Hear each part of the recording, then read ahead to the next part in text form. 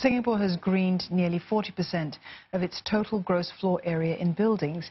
Now, the goal is to achieve 80% green mark buildings by the year 2030. So all new projects and major retrofitting works are already required by law to meet environmental sustainability standards that are equivalent to the minimum green mark certification level.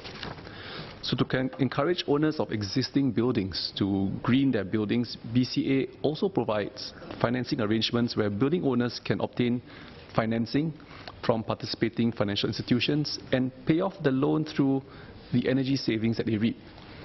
We will continue to monitor the progress and explore additional measures as needed.